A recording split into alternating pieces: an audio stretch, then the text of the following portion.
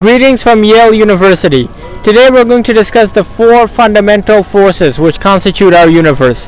The first is gravity. Gravity is the only force which cannot be found at the molecular level. And that's because you need a sufficiently heavy mass to create a gravitational field. Now the second force is electromagnetism. Unlike gravity, which comes in only one flavor, attractive, electromagnetism comes in two flavors, attractive or repulsive. Two like charges repel, two opposite charges attract. Wait.